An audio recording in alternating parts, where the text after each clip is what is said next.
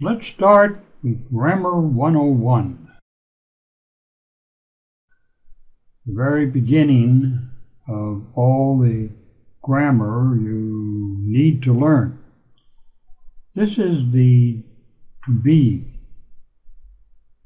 verb, which is very important, which is very commonly used. Okay, so what we're going to do, what I'm going to do here is go through this quickly. I'm going to do some pronunciation to help you with that. I want you to notice that we have the equivalent below here of the English and Spanish. I am a student. Soy un estudiante. Okay? Now in Spanish you have two forms of to be. You have soy and you have estoy. Okay? So here we have it in the present tense. If we go on the other side, we have it in the present perfect. I have been a student. He sido un estudiante. Okay? So you can make these comparisons. I would advise you to go to Sheraton to this particular lesson, which is lesson number 2, and to do these. I'm going to go through it quickly. I'm going to give you a little pronunciation of I am a student, I am studying. Then I go on down in the past tense. We have I was a student, and you can see is fui, era un estudiante. That's the past. Then we have the past perfect. I had been a student. Había sido un estudiante. Okay. Then we have the future, then we have the conditional, which would be if something had happened. I would be a student, okay? And you have the conditional perfect here, which is I would have been a student.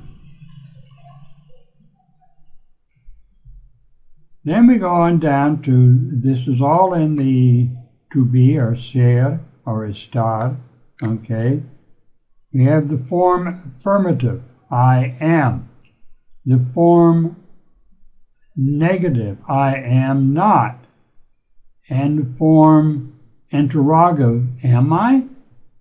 And you can see down here we have the equivalent soy, estoy. In the form negative, no soy, no estoy.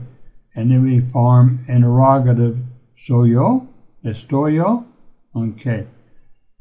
Do we do that for all the persons? I am, you are, he is, we are, you are, they are. As you can see in English that there isn't that much of a change in the verb itself. Then we have the form affirmative and negative, interrogative, I was not, was I? You are, you were not, were you?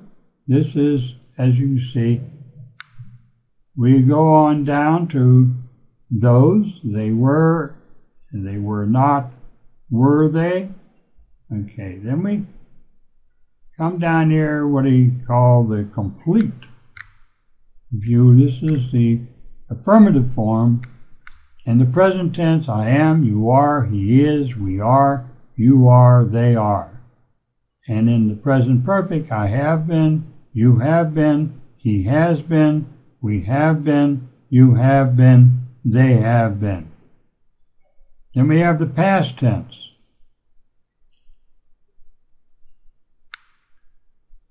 Here we have the past tense. I was, you were, he was, we were, you were, they were. And in the past perfect, I had been, you had been, he had been, we had been, you had been, they had been. I know this is a double E, but we don't pronounce it like B, like in the insect bee. In this case, it's I, been. We go further down to future tense. I will be. I will be. Okay. You will be. He will be. We will be. You will be. They will be. You can see up here how they are in Spanish. Then the conditional, I would be, you would be, he would be, we would be, you would be, they would be. And in the conditional perfect, I would have been, you would have been, he would have been, we would have been, you would have been, they would have been.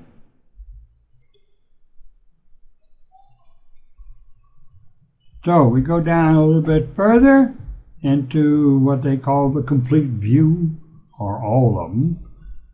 And we have the negative form. Now, in English, the negative form is more or less using not.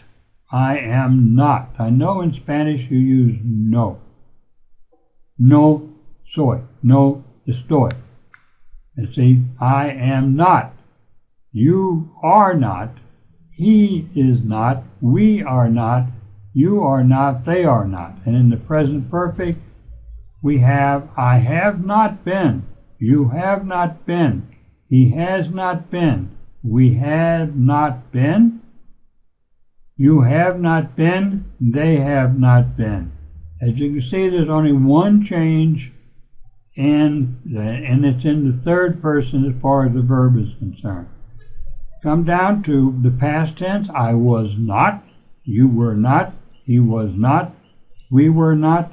You were not. They were not. In the past perfect, I had not been. You had not been. He had not been.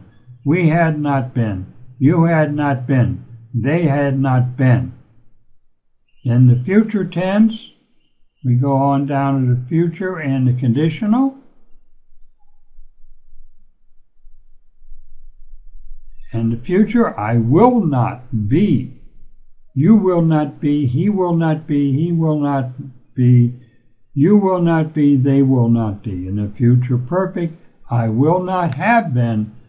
You will not have been. He will not have been. And so on and so forth. Okay? Then we go on down to the conditional, I would not be. You would not be. He would not be. And so forth. And then the conditional perfect, we have I would not have been. You would not have been. Very good, people. We're making good progress here. And then we have the complete view, the form of the interrogative, which is am I? Are you? Is he? Are we? You? Are you? Are they? Then you have over here, have I been? Have you been? He has been. Have we been? Have you been? Have they been? So forth and so forth. We can go on down to the past. Was I? Were you? Was he? Were we? Were you? Were they? In the past perfect, had I been? Had you been? And etc. and etc. Okay? Then we have in the future,